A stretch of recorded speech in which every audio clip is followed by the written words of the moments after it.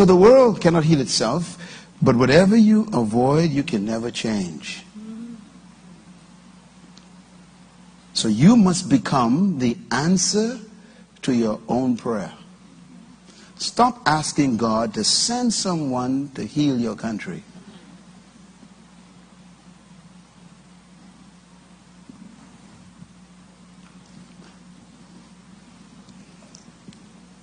Do you know how long people have been praying for their governments? And their countries are still collapsing?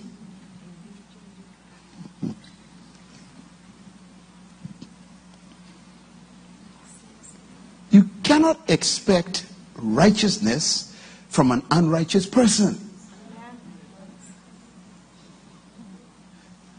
I mean, that is so simple, but it went right over your head. You know the person is a demon.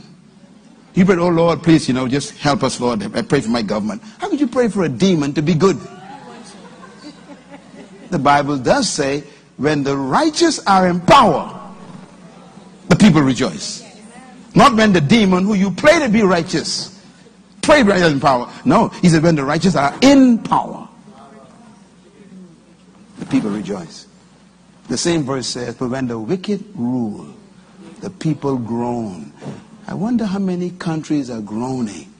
The poor, the oppressed, the widows, the children, the young people are groaning. People losing their houses and losing their sanity and losing their jobs and their businesses and losing their health and can't even get medical attention because they ain't got no money. They're groaning. He said that's because the wicked are in power.